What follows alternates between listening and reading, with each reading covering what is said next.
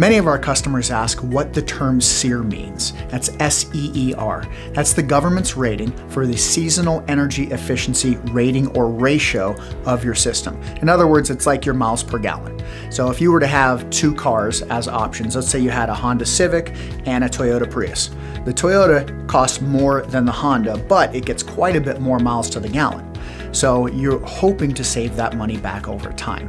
Now, if you had both cars operating how they should, it's going to do that.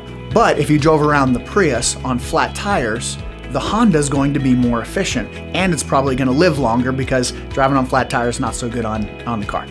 So very, very similar with your air conditioning. If you have the least expensive air conditioner, but the ducts are right, the size is right, the refrigerant charge, all of the things are doing well, that low-cost air conditioner with a proper install is going to outperform even the best systems if they're installed with these airs. So one of our priorities is to make sure that those install items are done right. So when we come and do an estimate, we actually test your ductwork to see if it's leaking. We test the air balancing in the home. We measure to make sure you get the right size on your new system. Even if you're not getting a new system, we can come out and do an energy audit and test those things for you.